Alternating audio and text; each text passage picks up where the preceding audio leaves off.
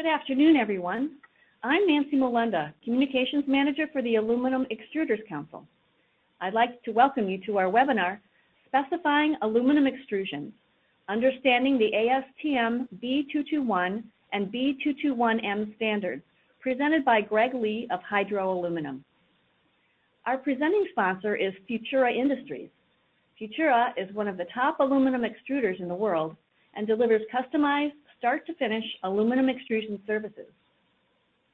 All computer audio and telephone lines are muted, so if you have a question during the webinar, please select Q&A or chat from the toolbar. Type your question in the dialog box, and our presenter will address your questions at the end of the presentation. Following our webinar, an email will be sent to you. We ask that you take a moment to answer the brief survey about today's presentation. This course has been registered with the American Institute of Architects for continuing professional education. Credits earned on completion of this course will be reported to AIA CES for AIA members.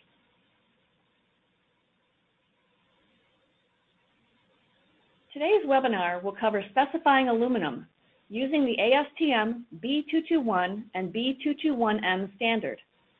ASTM B221 and B221M is a material specification standard for aluminum extruded bars, rods, wires, profile, and tubes.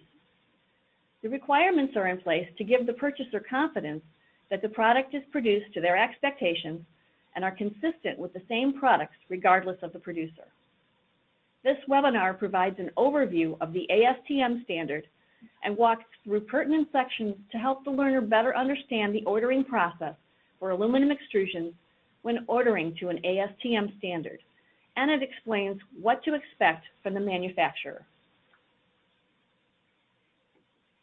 At the end of this course, you will be able to cite where to find the ASTM standard document, recognize which products are covered by ASTM B221 and B221M, describe which ordering requirements have to be specified and which are implied, and explain how to handle issues that are not covered by the standard. Now it brings me pleasure to introduce our speaker for today's webinar. Greg Lea is an aluminum industry veteran with over 22 years of experience working with aluminum billet casting and extrusion. Greg has a BS in metallurgical engineering from the University of Missouri-Rolla, now Missouri S&T, and an MS in material science from Rensselaer Polytechnic Institute. He is currently a regional sales and technical manager for Hydro Aluminum, headquartered in Baltimore, Maryland. Greg has been the shepherd for ASTM B221 and B221M since 2000. Now I'll turn the webinar over to Greg. Greg, go ahead and take it away. Thank you. Yes, today's presentation is on ASTM B221 and B221M. Its usefulness is often defined by the user.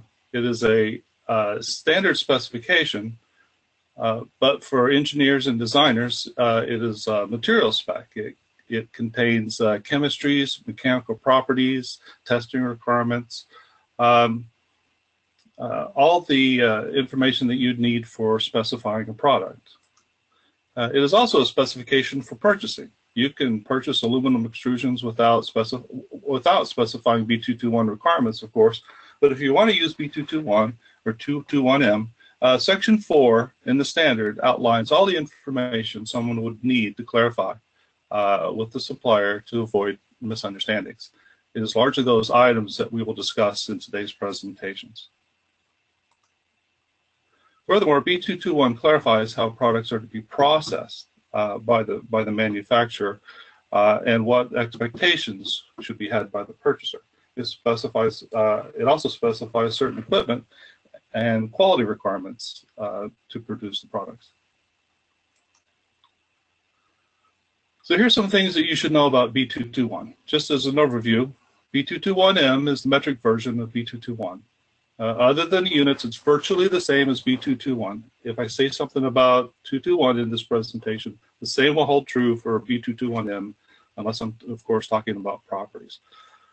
B221 is the most common standard for aluminum extrusions, so so is updated more often than the other standards, usually every couple of years. The version is identified by a 2-digit number after the standard number. So, for example, B221, the current version is -14. So the -14 means that the most recent update of the standard was approved in 2014. The version should be identified when the standard is referenced. So if you order to this standard, please include the version number that you intend. It is possible to still reference older versions if you want the product to be made to an earlier revision. And if you erroneously pick the previous version, that is the product requirements that you would be asking for.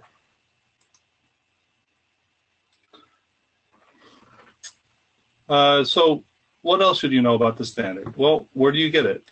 All ASTM standards are available at www.astm.org. They can be ordered online, downloaded, or you can have hard copies sent to you.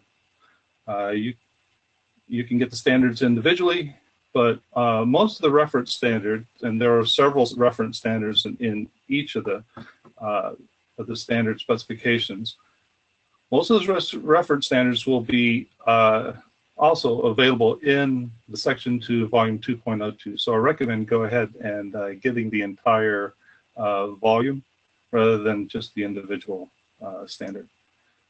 Another way to get the standard is to get involved. Membership for ASTM is less than the purchase cost of the volume, and you get a volume of your choice with your membership. So over a couple of years, you can develop quite a library of ASTM standard volumes. You also stay up to date on changes as they're being made, and your say will be heard. So that we get your input in future changes to the standards. Now let's talk about the scope of B221. Each standard has a well-defined scope. B221 covers basic extrusion shapes, including bars, rods, wires, profiles, and tubes. In other words, general application extrusions. There are other specifications that are more appropriate for certain specific applications, and B221 usually directs you to these specifications. In other words, if what you really want is a rolled or a cold finished bar or rod, B221 will direct you to ASTM B211. If you want a drawn seamless tube used in pressure applications, B210. Structural pipe and tube, look at B429 or 429M, or seamless pipe and tube used in pressure applications, B241 and B241M. Thing is, B221 is really not appropriate for certain fluid carrying applications involving pressure, but sometimes users of the standard still want to use B221 for some tubes with seams, but used in those applications. So B221 does have the following disclaimer. Pipe and tube products listed in the specification are intended for general purpose applications. This specification may not address the manufacturing processes, integrity testing, and verification required for fluid carrying applications involving pressure. Then once again, it directs you to the standards that are more appropriate for those types of uses. Ordering extruded products using B221 is relatively easy, as everything that needs to be included in the ordering information is laid out in Section 4, ordering information. Every characteristic or requirement for the material covered in Section 4 has a section or a reference standard that explains the requirement. Not every aspect is automatic just because the standard is used. Some aspects have to be called out specifically, such as certification or marking. Occasionally, the item calls out that the issue has to be agreed upon between the purchaser and the producer to avoid disputes later. And that's one of the advantages of ordering using B221 is that it was written based on experience with issues that would have been much easier to resolve if they happened ahead of time rather than after the product's already been delivered.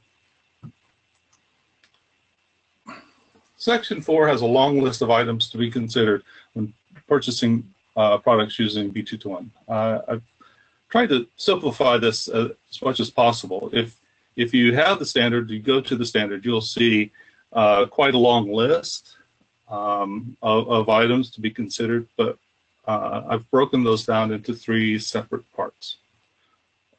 First, you start with the basic information.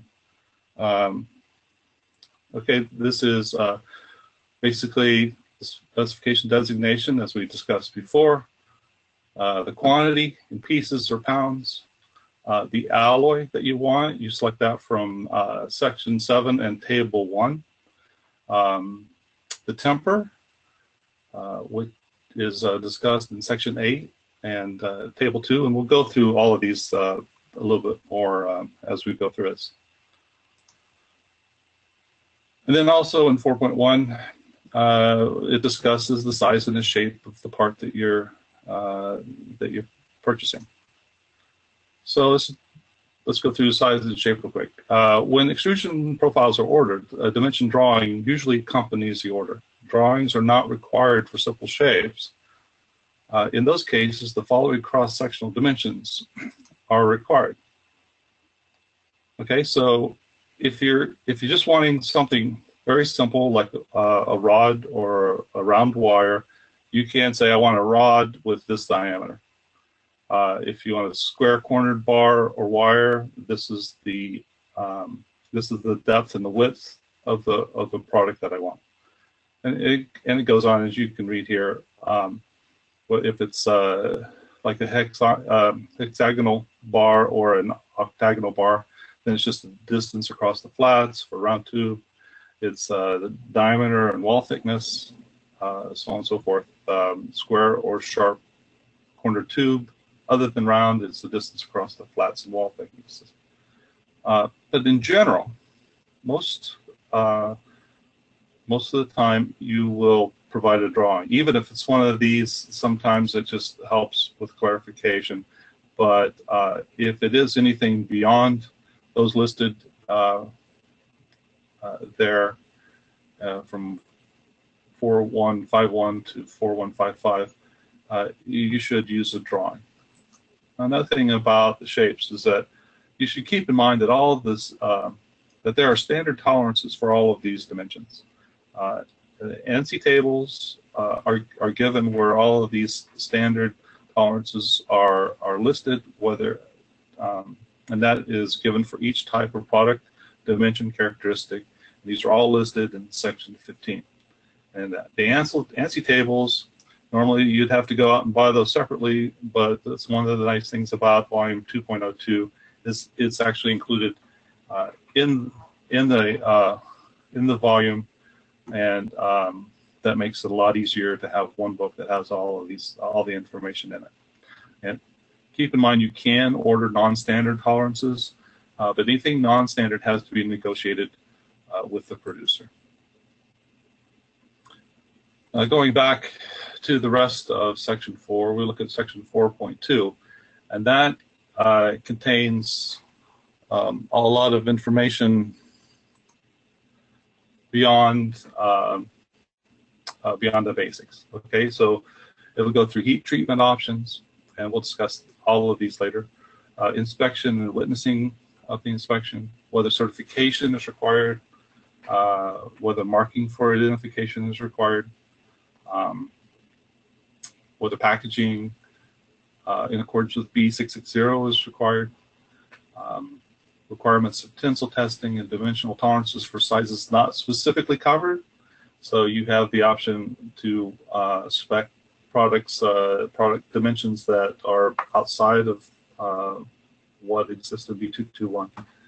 And then it gets a little bit more complicated if you're ordering some higher strength products like 2000 series and 7000 series, because there are some algorithms that can be used by the producer, but they need your permission to use those footnotes. Anyway, that's just an overview. I know it's a lot of stuff to consider when you're purchasing, extrusions to the standard, but it is all laid out step by step, and then each of these items have a corresponding section. So that's more or less what we're going to work through right now. Section 5 is very simple.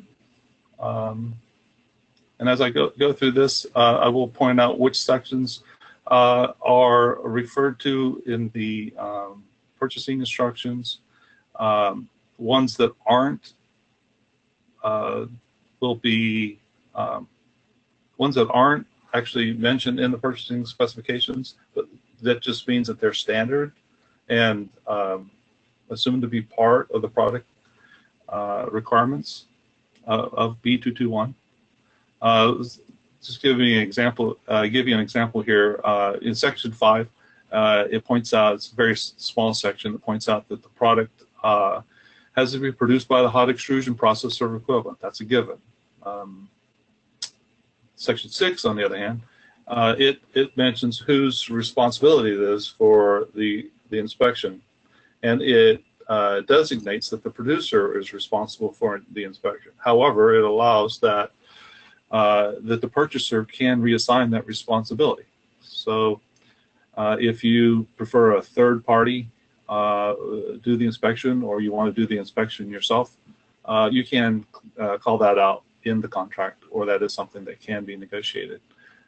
Section 6 also goes on to define what a lot is, because these are lot inspections, and the definition for a heat-treated product is different than that for a non-heated product, as far as what we determine is a lot. So,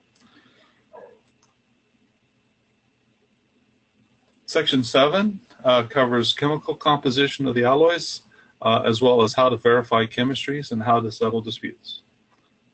The alloys that are listed are typically those listed in the aluminum standards and data. Now, not always, but currently that is the case. Aluminum standards and data is the main reference for B221 chemistries, and we do our best to make sure that those chemistries and those are conform to the chemistries and the aluminum standards and data, just to avoid confusion. So the chemistry of the products that you order must conform to the limits set out in Table 1 in B221. I'll show an example of what B221 looks like in the next slide. Typically, billet chemistry is checked to be in conformance prior to extruding the billet. So the extruders will are supposed to get chemistries from the billet producers. It's up to them to ensure that what they get is in conformance. Sometimes they actually check the chemistry themselves with their own acceptance procedure, but it requires extruders to be responsible for the certificate of analysis. And then that chemistry of the extrusions, when they use those billets, then they link the extrusions to the chemistry of the billets used. Now, I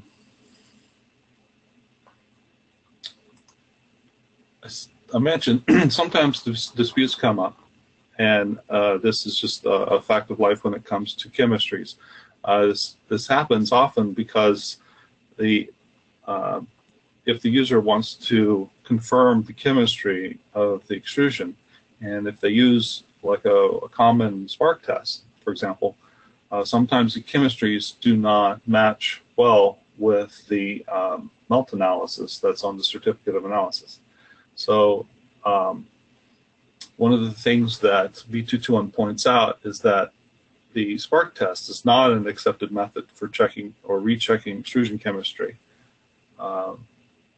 There are better ways to check the chemistry that can be that need to be agreed upon in advance.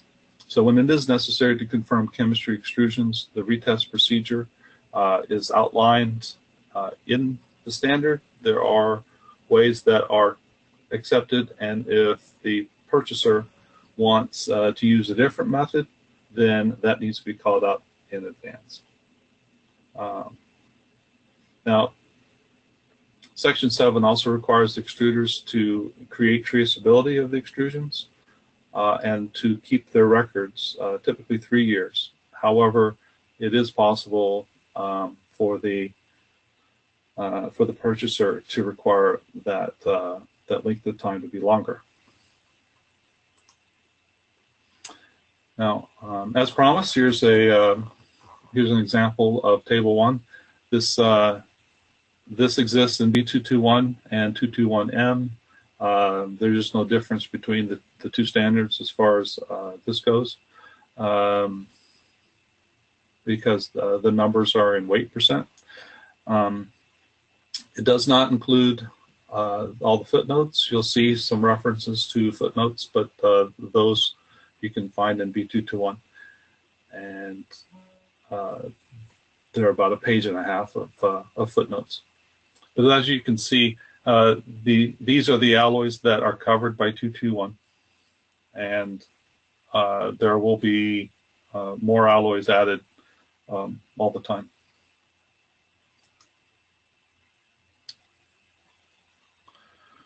Moving on to Section 8, tensile properties. Now, tensile properties are often confusing.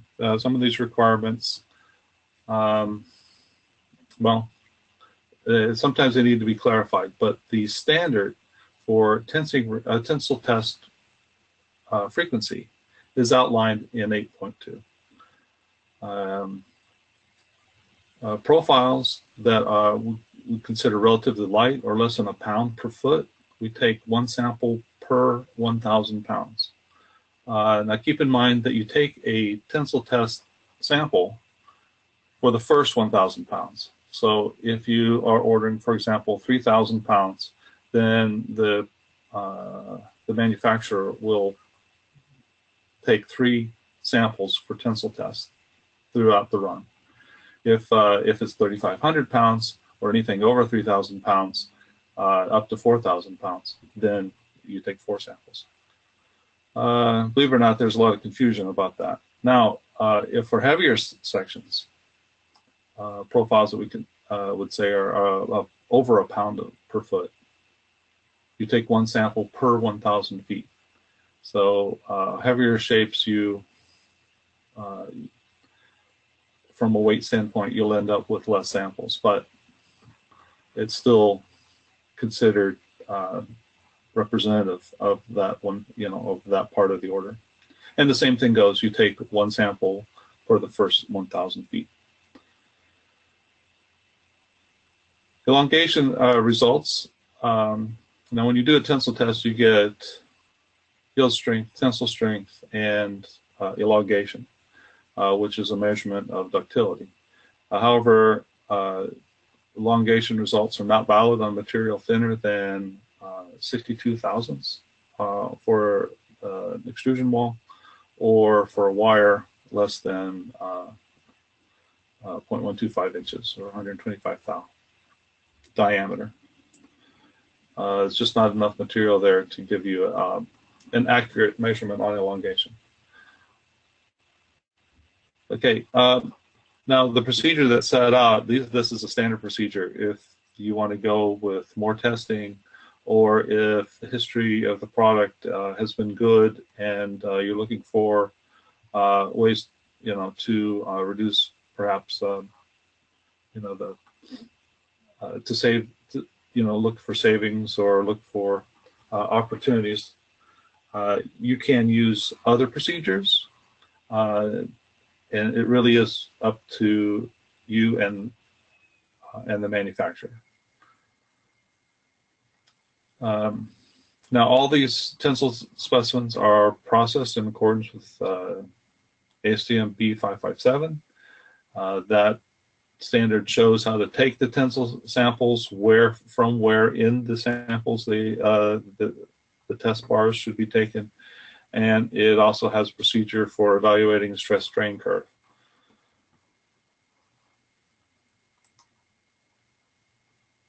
So now, when referencing the required properties, these are all in terms of tempers. So here's an excerpt from Table 2 that shows a fairly common 6000 series alloy and some of the tempers that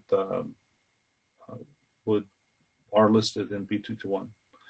And as you can see, for each temper, you have a specified wall thickness or section thickness. And to be clear, sometimes you do have different required properties based on wall thickness. Elongation, for example, requirements often change based on how heavy the wall is.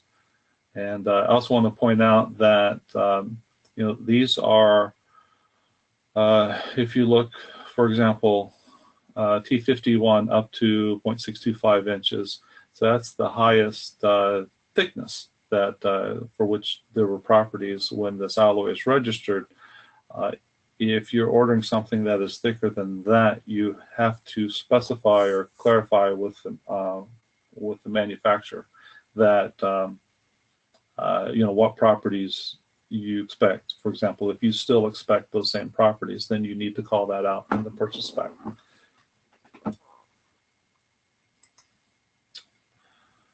Okay, Section 9 is on heat treatment, and this is probably one of the more confusing, complicated parts of the standard. So I'm going to spend a little bit of time on this.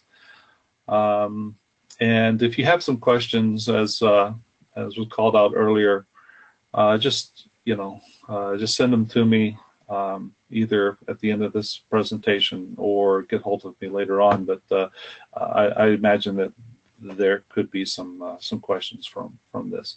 Now, this part on basic temper designations, it comes from ANSI 35.1, but I want to make sure that we cover some of this, because without understanding what these things are, then Section 9 won't make as much sense to you. And if you already know this stuff, I apologize, but I want to make sure that we cover it. All right, so when you're looking at temper designations, sometimes you'll have an F, in other words, say a 6061F. That means as fabricated. It applies to products of a shaping process, which, hot extrusion is a shaping process, but there are no requirements for thermal control, or strain hardening. So it basically is as produced, as fabricated, and sometimes that's desirable because you know that you're going to buy it, you're going to take it, and you're going to do something with the part, and you'll end up heat treating it yourself later. O means annealed, and that applies to wrought products, and these are annealed to obtain the lowest strength temper, and the purpose is to improve ductility, to remove residual stress, and to get dimensional stability. But oftentimes it also means that you want it soft so that you can do something with it and that you will heat treat it later. Otherwise, you can leave it in the annealed condition. H means strain hardened. This refers to wrought products only. Now, something to keep in mind about B221 is that it's a hot extrusion process, so it doesn't impart much for strain hardening.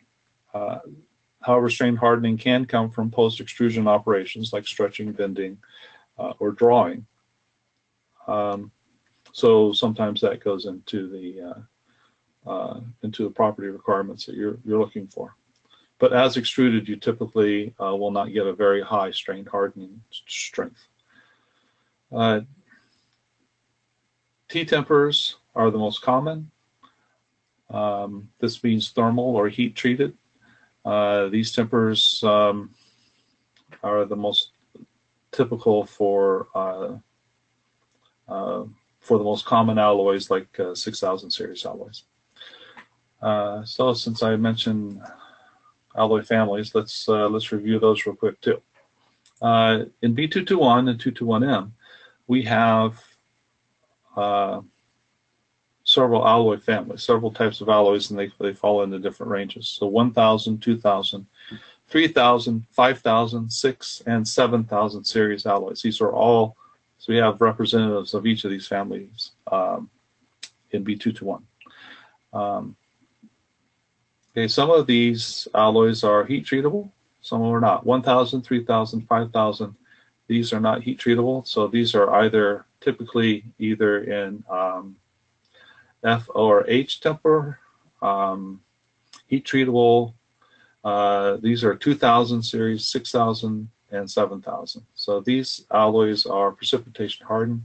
These are the most common commonly used in hot extrusion, mostly because you can get a product that is extruded in a very soft condition and then through heat treatment made to be very, very strong, which works very well with the hot extrusion process. So you can get these heat-treated alloys. They're typically in FO or T-temper, most commonly in T. Now, these are broken down into different types of heat treatment processes. We have a furnace solution heat treat process, FSHT. These are used for T3, T4, T6, T7, and T8 tempers. Okay, and then there's cooled from an elevated temperature process, which in other words, you take a process where heat is generated as a result of the process, and it is just cooled from that process. And because these alloys are heat treatable, you still impart useful and usable properties. So these are T1 and T5. Now, the press solution heat treated is a process similar to cooled from elevated temperature process, but with using more controls, you can solutionize and keep the product solutionized by processing it off of an extrusion press. And so you can use this in place of furnace solution heat treat on 6000 series alloys for T3, T4, T6, T7, T8.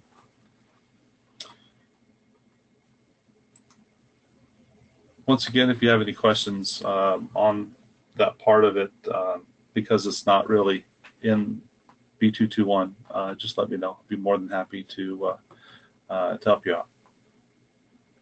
Okay, now going back to Section 9. Section 9 talks about how the products are to be heat treated and how this is controlled. This is a very important part of the standard.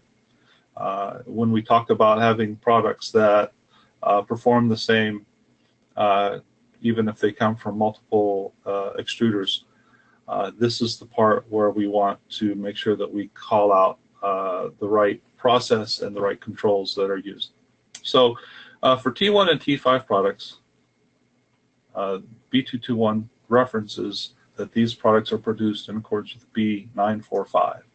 Now, 945 is the standard practice for producing T1, T5 tempers, and it is a cooled from an elevated temperature shaping process. However, some of the alloys that are T5 and T1, they actually require some control. So you have alloys like 6005 T5, and this is actually a product that requires strength and good process control. So the standard focuses that more on meeting the properties. It doesn't dictate the process as much, but it still requires, in order to make the properties for this product, that you that you have good controls. So it really depends on the product. 6063 T5, for example, would not require the same level of control as 6005 does.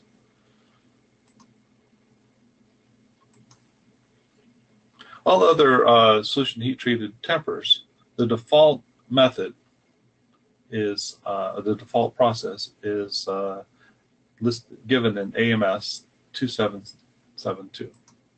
Now, 2772 is not in any of the ASTM standards, so just give you a little bit more information.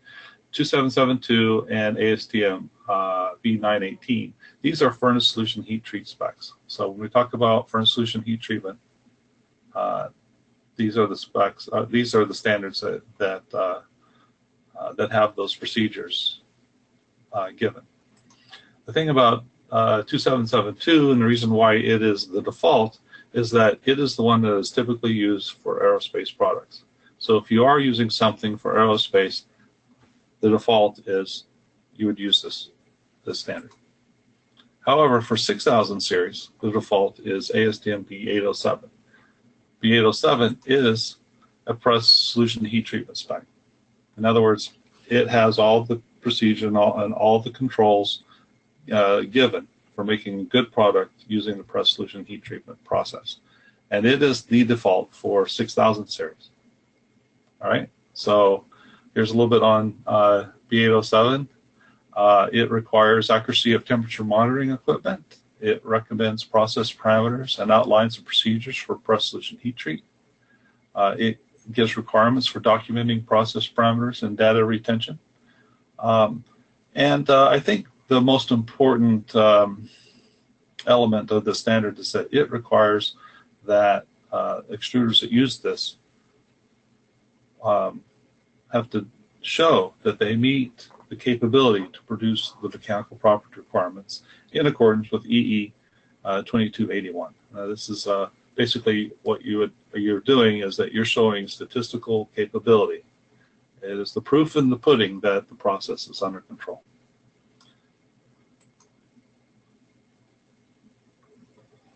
Now, even with that level of control, the purchaser may not want you to use that standard. It is possible that you would specify the use of B918, the furnace solution heat treat spec listed for ASTM, even for 6000 series alloys. It's not typical, but it's possible that you would want to do that. Now, one thing to keep in mind is that even if you use B807 and you use a press solution heat treat process, the aging equipment requirements are still covered by B918. Okay, so when solutionizing using even if you're using B807 to solutionize, now this has the B918 process has a lot of requirements for accuracy of temperature monitoring systems, for uniformity of heat treatment furnaces. This is some of the requirements for furnace surveys and the frequency of the surveys. And of course, it gives the practices, the soak times, and the temperatures for the precipitation hardening process that is used even for B807. It also requires record retention for 3 years, unless otherwise specified.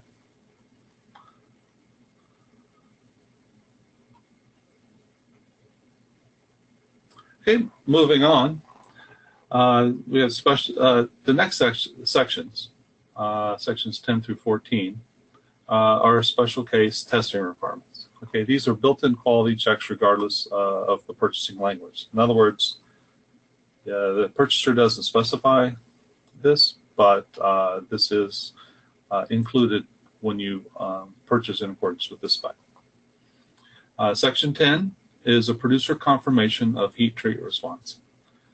For certain higher strength alloys like 2014, 2024, and 6061 that are sold in an O or F temper, I don't know if you remember me saying, but sometimes you order higher strength products in annealed or as produced temper, so that you can later do your own fabrication and then solutionize it.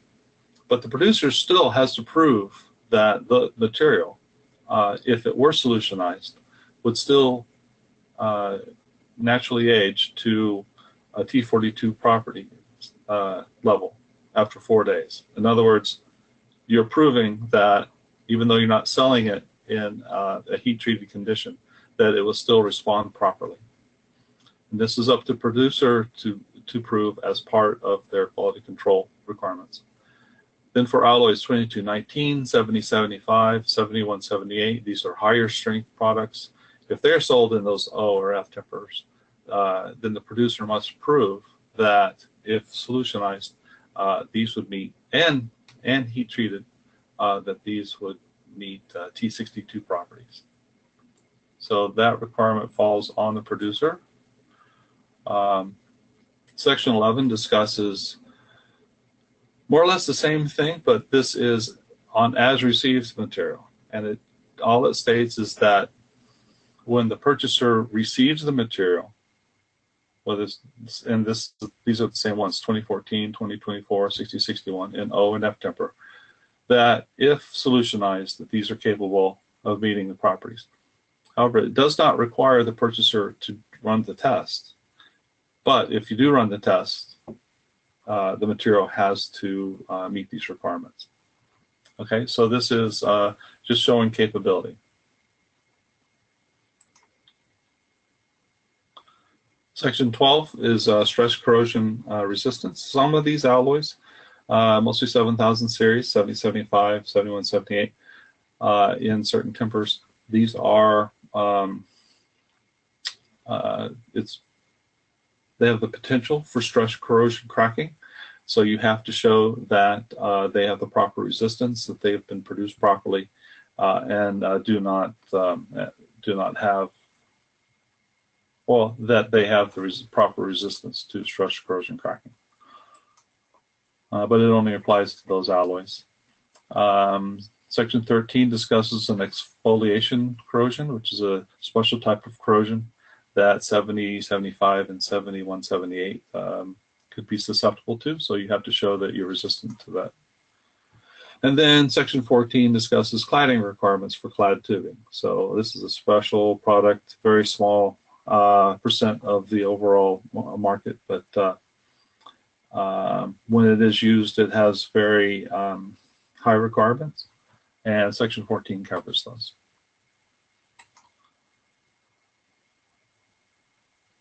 Moving on to Section 15, dimensional tolerances.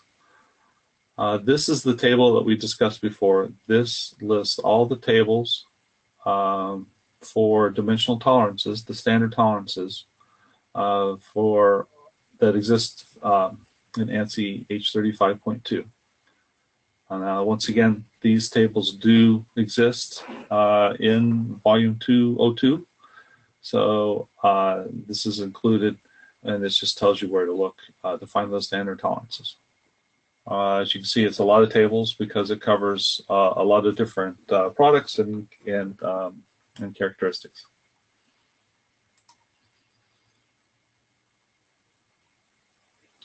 Section 16 covers general quality. It states that unless otherwise specified by the producer or by the purchaser, that the extruded product shall be supplied in mill finish and shall be uniform as defined by the requirements of the specification and shall be commercially sound. Any requirement not so covered is subject to negotiation between the producer and the purchaser. In other words, the standard is mill finish if you want it to come with a coating, whether it be painted or anodized. And that has to be called out separately, and if there are any requirements covered by another standard, then that also needs to be called out separately by the purchaser. Each product shall be examined to determine conformance to the specification with respect to general quality and identification marking. On approval of the purchaser, however, the producer or the supplier may use a system of statistical quality control for such examination. Now, this is put in because as statistical quality control became more popular, there was a desire to allow manufacturers to use statistical quality control, or for purchasers to specify. But it was decided that they did not want to make that a minimum requirement of the standard. So that's why 16.2 is there, and it's up to the purchaser to negotiate this with the producer, or for the producer to bring it up and discuss with the purchaser.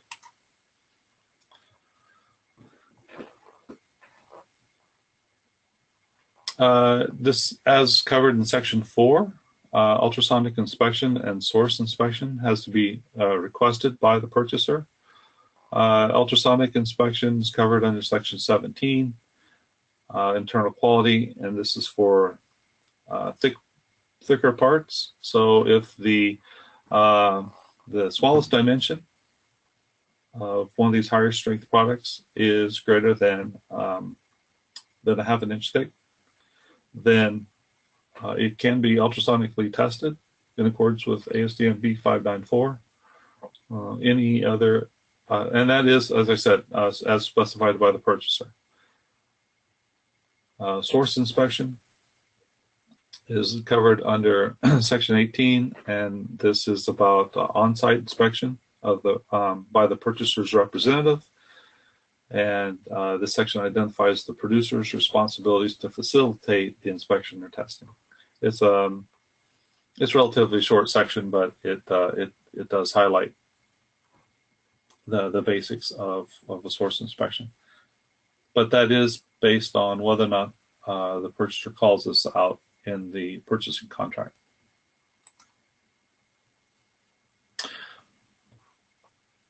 So moving on, Section 19, retest and rejection. Section 19 states that if any material fails to conform to all of the applicable requirements, it is actually to any or all of the applicable requirements, is cause for rejection. Note that the default requirement for rejected material is replacement of material by the supplier. Any requirement for responsibility beyond that must be identified in the contract. In other words, if there's to be any kind of penalty for shutting down operations, or for cost to the purchaser's production, then that has to be called out. Otherwise, the only thing that is required as a basis is that the manufacturer will replace the material that was rejected. Sections 20 and 21 cover identification, marking, and packing. These are sections that have to be addressed by the purchaser. So when specified in the contract or purchase order, the product shall be marked in accordance with Practice B666 or B666M. Section 21 covers packaging and package marking, and this also, if identified by the purchaser that you want your product to be packaged in accordance with the standard, it has to be called out. Otherwise, whatever requirements you have has to be clarified. Otherwise, you're subject to the producer standard packaging. So we're getting close to the end. Section 22, certification. It's something that I want to be clear on as I complete the presentation. The producer or supplier shall, on request, furnish to the purchaser a certificate stating that each lot has been sampled, tested, and inspected in accordance with the specification and has met the requirements. Now, the thing is, if the purchaser does not ask for certification, then the product is tested and shipped without documentation. If you want the documentation, that has to be specifically requested and called out in the contract or the purchase order. It is something that can be asked for later, but sometimes this is actually avoided because some people actually charge for the certification process. But certification is separate than testing. I just want to make that clear. However, as per B807, the extruder must, over time, be able to show that they have the capability to produce desired tempers in accordance with ASTM B221. And just quickly, what this means is that statistically, the producer has to show that they can make your product with a 95% confidence that 99% of the material conforms to the strength requirements. All right, so this is obviously this is a statistical control, but what it does is it proves capability. The producer has to show that for a statistically significant amount of material, that the average yield strength and tensile strength for the product must exceed the minimum strength requirements by 3 sigma. There's an example there, but if your mean is your mean has to be higher than the strength requirement by 3 sigma. And if you don't have good process control, that means that your mean just has to be higher, which makes it more challenging. They have to prove that they can meet that requirement. So in conclusion, B221 and 221M requirements are there to give the purchaser confidence that the product is produced to their expectations and it's consistent with the same products from another producer. The ordering information clarifies the pertinent issues at the time that the purchase order or contract is created in order to eliminate surprises or disputes after the product is delivered. So at this point, I think I appreciate your attention. Thank you, Greg. Oh, good. Okay, so we do have a couple of questions that so burning questions we have here. Oh, good. Let me start with the first one. I have had issues in the past with aluminum die castings where some elements were decreased in the melt or were different in thicker sections of the casting. Are there similar issues in extrusions, or is the metallurgy more stable? Oh, it's not as different with extrusions as compared to castings. I understand what you're saying. There is sometimes actually most of the differences that you have in many cases are because the usable portion of chemistry range is either at the bottom or the top of the range, normally the bottom. And so any error in the testing operation is usually what causes the concerns. But I think if you look at the chemistry of a given extrusion compared to the melt chemistry of the cast for the billets that are used, you will see small differences that are more than just the difference in the error of the instruments being used to test. But I think those are relatively minor, but that's why what we say is that we always go back to the melt chemistry as being the reference chemistry. And as long as the melt chemistry is in spec, then the extrusions are in spec, even if the actual chemistry of the extrusions might vary just a little bit. Okay, great. Thank you. Next question is there a direct relationship between strength and hardness for aluminum? Yes. Actually, it's a very good correlation between strength and hardness. I think tensile testing strength is the most accurate way to test strength. But yes, usually hardness, unless there is some kind of surface treatment. But typically, surface hardness is directly proportional or corresponds directly to the strength of the material. I will throw out one caveat, though, is most hardness tests just are not as accurate as the tensile test. And that's why we always reference the tensile test data, and we use tensile tests for release criteria. You seldom will find hardness testing as a release criteria in any standard. And if for B221, it's not. Okay. Is there another question? Next question. Question about tolerances. The Aluminum Association standards, are they taken from the ANSI H35.2 you referenced? Yes, yes. H35.2 is the that's the source for Aluminum Association and ASTM and all of those. That's the foundation. So Aluminum Association pulls from the ANSI standard for that. Okay. Next question. Since there is only a minimum amount of strain hardening effect on the extrusion, the extruded parts are not wrought. Please comment. Oh, I mean, they're still formed. They're still considered wrought products. It's just that because they are, I mean, you'd consider hot processing of something a wrought product.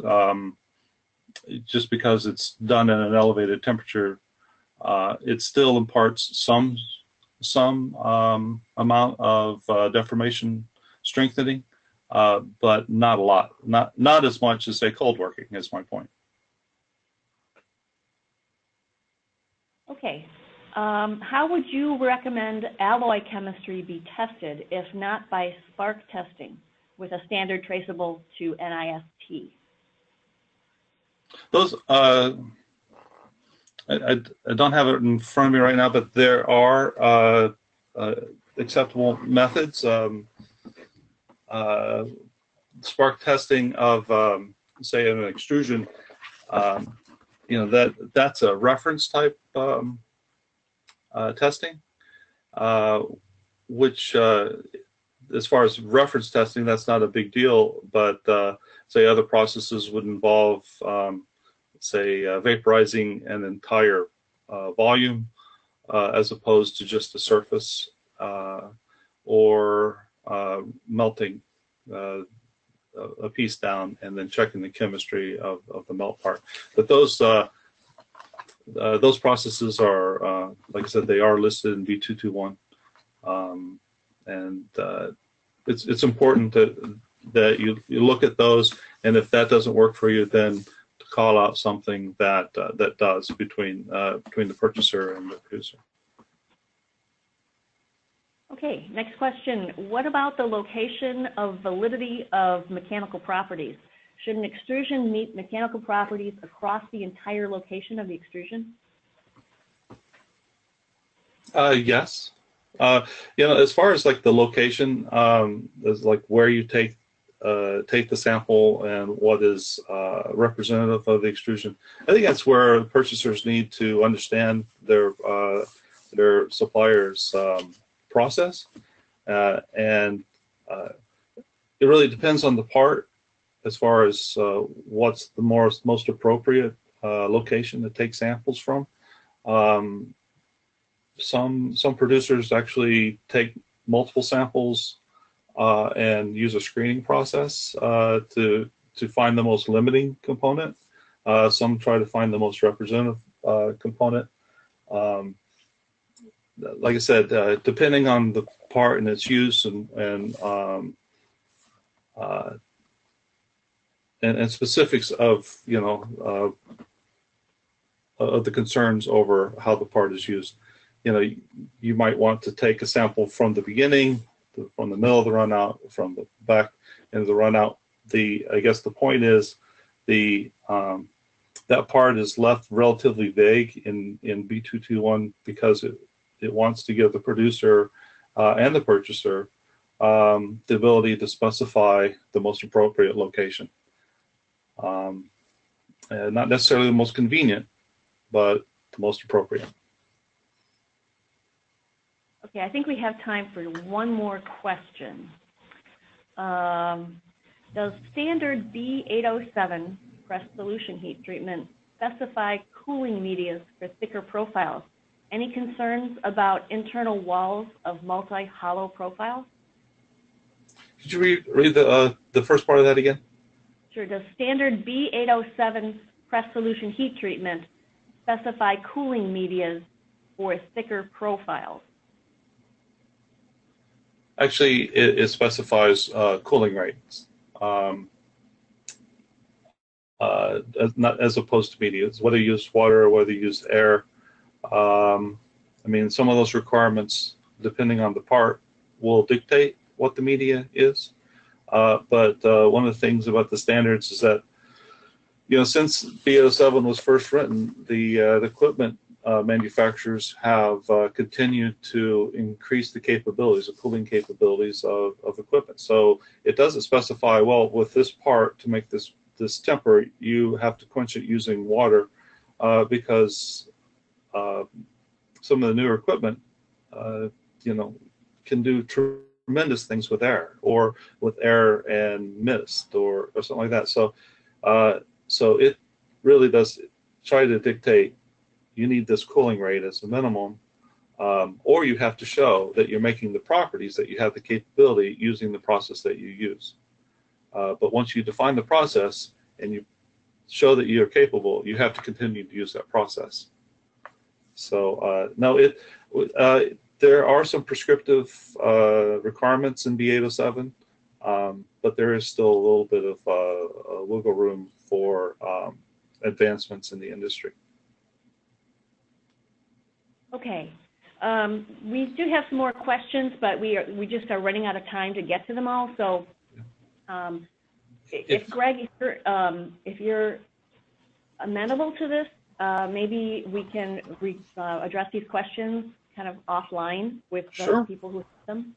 Sure. You want to email them to me? I'm more than happy to. I'll shoot you back an answer right away. All right, great. I will do that. All right, so thanks, Greg, for a terrific presentation. Today's webinar will be available online soon on the AEC website, and we'll send you an email once it is uploaded.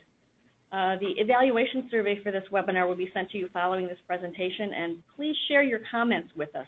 Your input is very valuable and helpful in developing future webinars. The next webinar in our aluminum extrusion tech series is scheduled for June 15th and will cover a review of liquid and powder fluoropolymer coatings for architectural applications. Be sure to visit our website at aec.org/webinars for more upcoming webinars on aluminum extrusions. Also, I want to tell you about a new educational event from AEC that you might be interested in. Extrusion Design University, or EDU18, is a new event that was created for designers, engineers, specifiers, and others who are interested in attending an in-person educational event to learn about a variety of extrusion design and process topics. EDU18 is scheduled for May 14th through 16th in 2018, about a year from now, and will include topics arranged in tracks covering architectural, automotive, and industrial applications of aluminum extrusions and related topics. The subjects covered in today's webinar, specifying aluminum extrusions, and the one I just mentioned on liquid and powder coatings, are the types of sessions you'll see at EDU18, along with exhibits from AEC extruder and supplier members who are knowledgeable and eager to answer your questions and offer assistance. For more information, visit aec.org/edu18 and be sure to save the dates. Thanks, Greg, for presenting this webinar. To Futura Industries, thank you for being our presenting sponsor. And to all of our AEC members, thank you. To find an extruder that matches your needs, Visit aec.org/findextruder to use our handy online member search feature. This concludes our webinar. Thank you very much for being with us today.